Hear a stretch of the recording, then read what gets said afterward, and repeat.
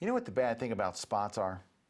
If you have a spot or a speck or something on your sensor on your lens, here's what the bad thing is.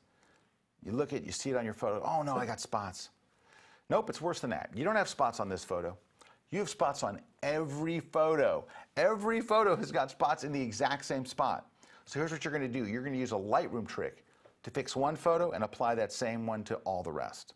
So what you can do is just go to your first photo, get the spots tool, go ahead and turn on visualize spots, and then we're going to crank it up and we're going to get rid of all the spots. I'll just get kind of rid of, I'm not going to get rid of every one of them, we'll get rid of them pretty much here.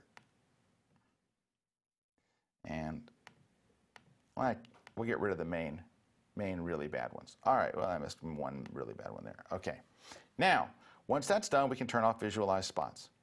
You're going to go over here to copy and you're going to say check none. We're going to turn on process version like we always do, and then look, spot removal. We're going to turn on spot removal. Click copy. So now we've copied every spot removal we just did. Select all your other images and hit paste.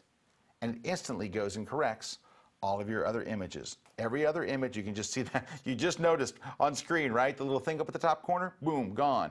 Every other image automatically has all the spots fixed and removed because they're in the same place in every single image. All right, that's enough on spotting, don't you think? But those are 3 really, really handy tips that you'll probably use again and again, so I think it's certainly worth doing.